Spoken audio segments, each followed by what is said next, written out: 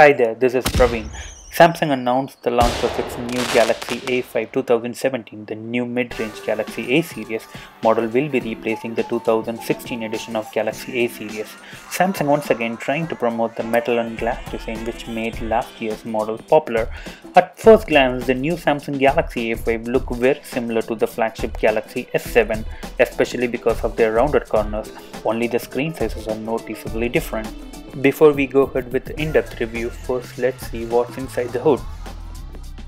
This phone features a 5.2-inch display with a full HD and used Super AMOLED display with 424 ppi. Sadly, the A5 is shipping with Android Marshmallow, which is disappointing, although Samsung says a Nougat update is coming soon. This phone is powered by the Samsung's in-house octa-core Exynos 7870, clocked at 1.9 GHz, coupled with 3 GB of RAM, also has 32 GB of internal storage. Samsung is offering 15 GB of cloud storage through its own Samsung Cloud app, which is very impressive. Samsung is also heavily promoting the fact that the new Galaxy A5 has dedicated slot for 2 nano SIM cards and a micro SD card, and it supports 4G with Vivo LTE. The phone's graphic performance is somewhat less impressive. We will see that later. Both the front and back of the A5 2017 feature 16 megapixel camera and impressively wide 1.9 aperture. And this one has a decent fingerprint scanner which I use pretty much exclusively with zero issues. And also it has all the necessary sensors which can be found in the flagship Galaxy S7.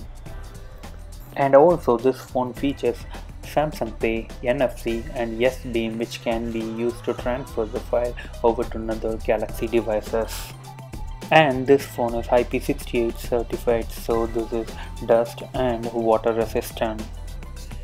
The Full HD Super AMOLED display with the 424 ppi is not sharp enough to use the A5 with the Gear VR headset according to Samsung, and thus it isn't supported, but there is nothing stopping you from using Google Cardboard instead. Although I'll notice one thing, you will need to shade the screen to read it in really bright conditions, but for the most part it is adequate for outdoor viewing. Here are the few photos I have taken using Samsung Galaxy A5. This camera have an excess of megapixel that looks great on the bullet point description, but the rear camera in particular lacks the tech needed to make this a rival for the best, including the Samsung S7 or even the Galaxy S6. This camera is good but not truly great.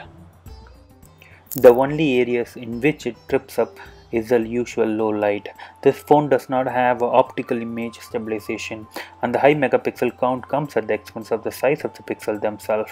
As a result, photos in the poor indoor lighting and at night start to break down a bit as the noise reduction algorithm go to work on images, chewing up both noise and fine details. I also found it quite easy to take blurry shots if you are not careful about keeping your hand still. There may be a little pause before the shutter fires as the camera fine-tunes its focus, but no obvious shutter lag or any head banging delays as the phone processes a photo before letting you to take another one. This is what a camera phone should feel like. If you like getting creative with your phone camera, there are better choices though. The dynamic range of the sensor just isn't the great, and there is no clever auto HDR mode, now very common in the smartphone. What you should take from this is that the camera isn't at the level of Galaxy S7, the iPhone or the LG G5. However, it can still take good pictures and crucially is good fun to use. Fun matters, isn't it? Okay, let's talk about GPU and gaming on Galaxy A5 2017.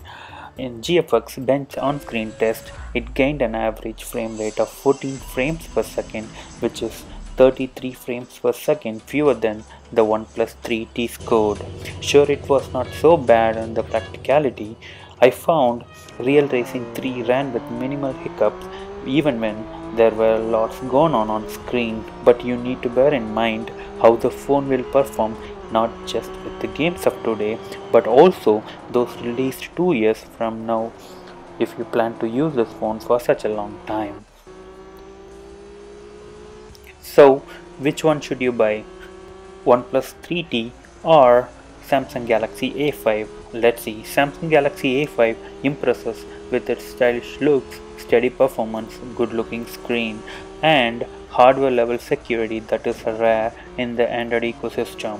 If you're looking for a phone with a bigger screen, you might want to consider the OnePlus 3T as it offers a bigger 5.5-inch Full HD display, is driven by even more powerful Qualcomm Snapdragon 821 chip with 6GB of RAM and runs the latest 7.1 version of Android Nougat. OnePlus offers more screen space, but Samsung packs in more pixel per inch, and Samsung displays are among the best in the industry. So, which one you should go for will come down to this. Do you want the slightly bigger screen or the slightly better screen? Thank you everyone for watching this video. If you like this video, please give me a thumbs up. Please subscribe to my YouTube channel and leave your comments below. Have a good one.